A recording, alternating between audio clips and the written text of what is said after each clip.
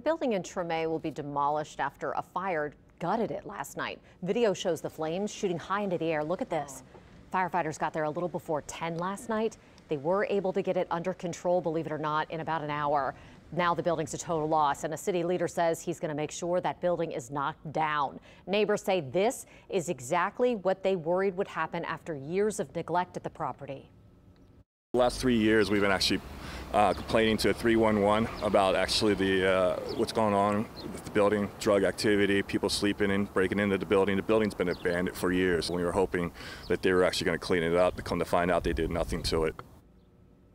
Thankfully, nobody was hurt, and we also heard from an unhoused man who was across the street when that fire broke out. He rushed over and helped neighbors get out of their homes.